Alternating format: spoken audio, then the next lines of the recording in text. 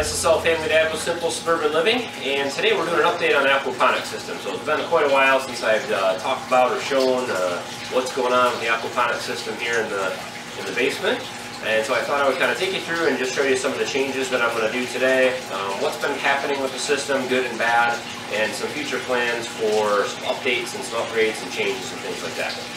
So I'll take you into the bad news first, and I'll show you what's been going on with the fish.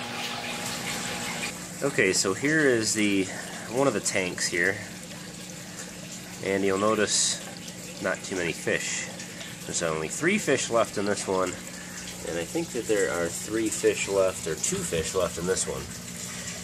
And what's been happening, and this has been happening for quite some time, it's been probably 6 months. It started when I put the tilapia in here, and all the tilapia have died.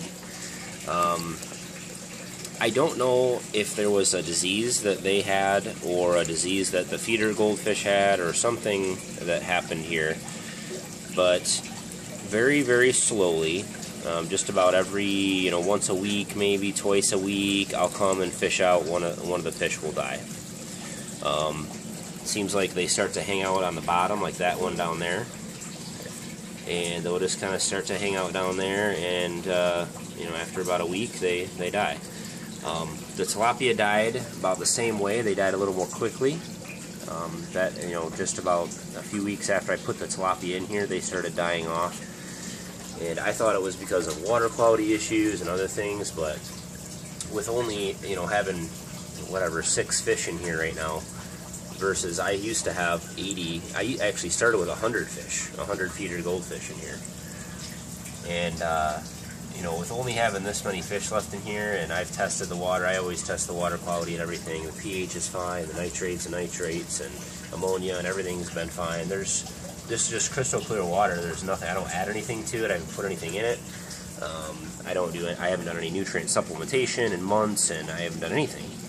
So I'm kind of, the only thing I can think of is there's some disease issue going on here that is just slowly killing these suckers off. So I'm going to be doing some pretty big redesigns on the aquaponics system, and I'm going to kind of start fresh. I'm going to take these and move them out to a goldfish pond, whatever is left of them anyway, and I'm going to kind of start fresh. I'm going to clean everything out and up, and get some new, probably tilapia, another batch, and see if we can get them to go in here. So, but that's what's been going on with the fish.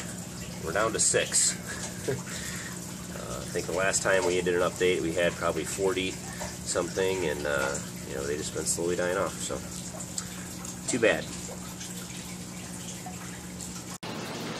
Just kind of do a real quick update on the kale. The kale has been, still growing awesome. What I found with the kale too is if you cut it off at the top, it'll actually just repopulate all the branches along the bottom here. So I just keep harvesting along the bottom, because they'll start, the lower branches will start to die off because they get totally blocked out by there's no light gets to them. So I just harvest them all the way up to the top, and then after the plants start to get too tall, I'll clip them off at the top. I did that with some of the back ones there, and they'll start to regrow branches on the bottom, and start to harvest those ones off as well. So this has been super productive. I mean, you can get as much kale as you want out of this grow bed. I probably don't need this many in here. A lot of it goes to waste. We just don't use it fast enough. But this stuff has been growing great. It tastes awesome. I'm not a huge kale fan, but this stuff is very mild, and this is blue kale variety, and it's very, very good. Okay, so this is the second grow bed, and this is the green, or bell peppers, red peppers, whatever you want to call them. And these have been doing great. Same old story with these. I've done a lot of videos on the peppers. These are kind of my favorite thing to grow in here. They continually produce. You'll see they've just gone through a production stage. All the leaves will start to die off. New leaves will grow through, as this one's kind of in that stage right now. And then we'll start to get another set of peppers. So right now is probably the only time this whole summer that we haven't had a continuous supply of peppers. We just used them all off of here. We'll cut them off small if we want, or we'll let them grow a little bit larger. There's a couple bigger ones in the back, and the larger plant in the next bed has quite a few on it. So they're not very big plants. They don't seem to grow much bigger. I've got real powerful lights here, and they just continue to produce. So one of the things I'm going to do is just move these over. I'm going to kind of consolidate. I took out the banana peppers. They just did not do very well in here. I got like probably 10 banana peppers in the last year, so not real productive. So I took the banana peppers out. I'm going to consolidate all these bell peppers into one grow bed in the next one over, and I'm going to use this for herbs. So I've got some cilantro and some oregano. I'm going to move in some basil in, and I'm just going to rosemary, and I'm going to try to get some parsley growing and some other things. So I'll be able to continually harvest some herbs down here as well. So we'll get these torn out and planted over to the next one.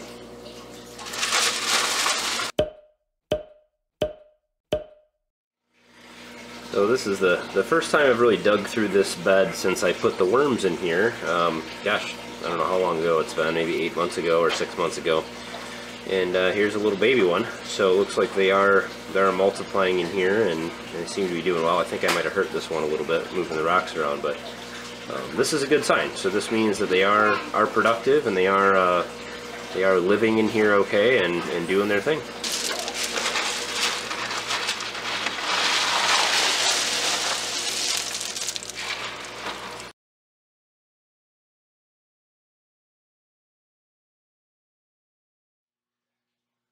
So this is grow bed number 3 with all the new pepper plants in there moved over. So all the pepper plants are now consolidated in one bed. They're a little bit packed in there, but I think that they'll grow up and create their own kind of canopy. This way I can have all the flowering plants in one grow bed, so I can adjust my lights accordingly. And all the rest of the plants in here are going to be leafy greens. I'm not going to do any other flowering plants right now except for these. This plant back here, the biggest one, this is all one plant. That's been in here now for almost 2 years, going on 2 years, and it still keeps going through cycles and producing peppers. So that one at one point had over 20 peppers on it, just that one plant. So definitely a good producers and continuous one, so it's pretty cool. Alright, so this is that last grow bed. I've just been kind of sprouting some seeds in here. And this summer has just gotten away from me. The aquaponics system definitely got neglected. So this stuff's been down here for a month, probably longer than that, almost a month and a half.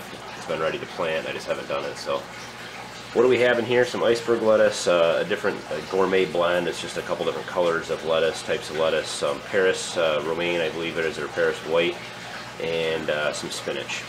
So I'm going to be planting all that out in this bed here, give it a little more space to grow, and hopefully this stuff will take off and do pretty well. And I also have some herbs. I've been having trouble sprouting parsley for some reason. I think it's the seeds I have. I do have cilantro growing in here. This is some cilantro here. I've got some little rosemaries. I don't know if you can see if I get my hand out of the way. Little rosemaries in here, a couple of those. So those grow real slow, but once they get going, they do pretty well. And then some oregano here that we're going to be using quite a bit of here, since our tomatoes are coming in and we're ready to make a lot of tomato sauces and things like that too. So, but anyway, so this is going to get planted as well. I'll run through that real quick, and then I'll show you some of the, kind of talk a little bit about some of the changes that I'm going to do to the system in the coming months, and kind of a big overhaul of the whole aquaponics system here.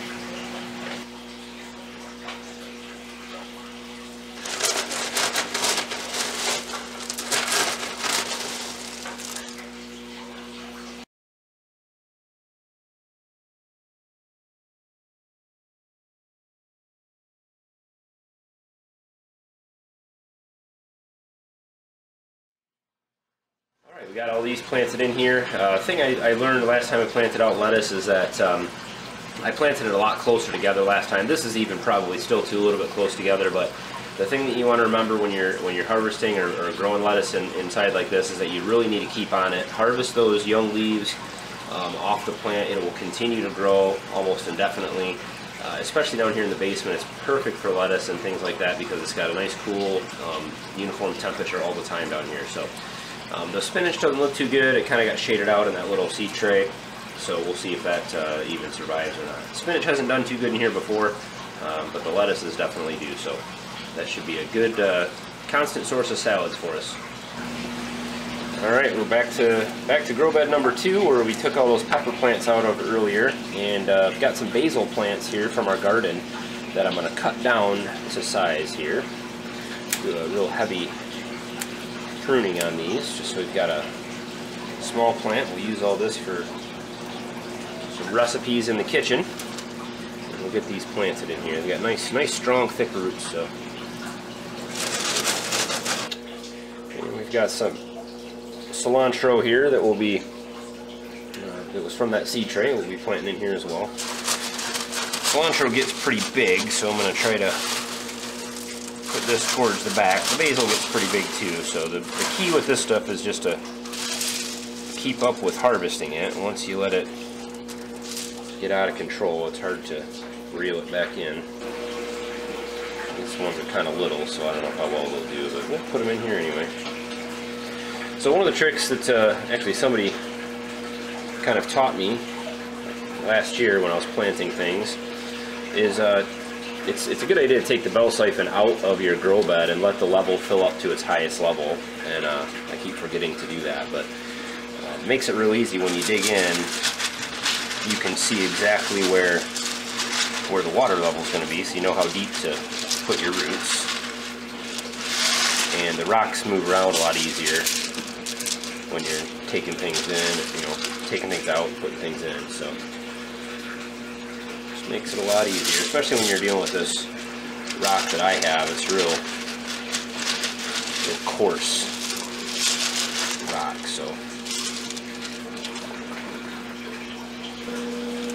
and I've got some rosemary growing here in the actual grow bed. I've also got these two little ones I showed you earlier. They are super small, so I'm going to wait until those get a little bigger in the dirt here before I transplant them. Rosemary just grows so slow, so I'm going to try to get, got one outside I'm going to move in, so I'm trying to get 4 or 5 of them in here, and that should supply us with enough. Alright, so I've got everything planted out kind of the way I want it now. I've got all my leafy greens over here, a couple different types of lettuces and spinach. That's going to be a nice little salad bed. I've got this one here with my bell peppers, which are my only flowering crops that I have in here right now, so I can adjust my lights accordingly in that bed. I've got all my herbs in this one. I've got basil, cilantro, oregano, and the rosemary in here right now. I'm going to try to add some parsley as well, and so that will be kind of my herbs bed. All continual harvest type stuff. And then I've got the crazy kale bed here that's been growing for 6 months or more, and just been an excellent producer for us. This is just the best kale that we've ever had. So awesome stuff going on in here. And I'm real excited to get down back in here. The summer's been crazy. I haven't spent a lot of time down here. I've had the issues with the fish going on, and I've just kind of been putting off dealing with it until, now. Gardening season is coming to an end, and it's time for me to get down here and really start to dig into this thing. So some plans to change the system around a little bit. I'm planning on doing something different with the fish tanks. I'm going to try to get like maybe a watering trough or some other kind of IBC tote or something like that, something that's a little bit lower so I can access the fish tanks a little bit easier. I'm going to redesign the plumbing over here. I'm going to get a new filter or swirl filter built for the system that's a little bit better and deeper. I'm also going to lower my grow beds down as far as I can get them to the ground, and I'm going to build a sump tank into the bottom of the grow beds, so it's all one unit that can be moved if I need to. And then some other things, I'm going to try some new lighting, and I've got a lot of things coming up this winter. So stay tuned for those kind of changes and updates, and I'm going to drop some plans and things like that, which I'll share with you guys, and talk more about why I'm doing what I'm doing and why I'm changing what I'm changing with the system. All in all, it's been running great. We still come down and harvest peppers. Even though I've got the issues with the fish going on, it's just been one of those things that it still keeps running, and this thing's pretty automated, so I don't really need to do anything with it. So, but hopefully that guys that kind of shared the update of what's going on with the aquaponics system. I'm sorry about the length of time it's been since I've done an aquaponics update. I'm going to have some nutrient deficiency guide types videos coming out as well. I know I promised those a while ago, so I'll get back into that as well. If you guys have questions or comments about the system, please let me know. If you're starting to design your own system or setting something up, let me know if I can help in any way. Hit us up on Facebook, follow us on Pinterest and Twitter and Instagram. We've got all kinds of different things that relate to all the things we're doing around the homestead here on those social media sites. So hit that thumbs up, guys. I really appreciate it. Just reach down and hit the thumbs up. It makes a big difference for the video. And subscribe to the channel if you're not already subscribed. We've got all kinds of things coming up this winter. Wood burning heater type stuff and DIY projects and home improvement stuff I'm going to be doing indoors here, more on the pantry, and all kinds of other things coming up. So stay tuned for that. As always, guys, thanks for watching. Have a good one.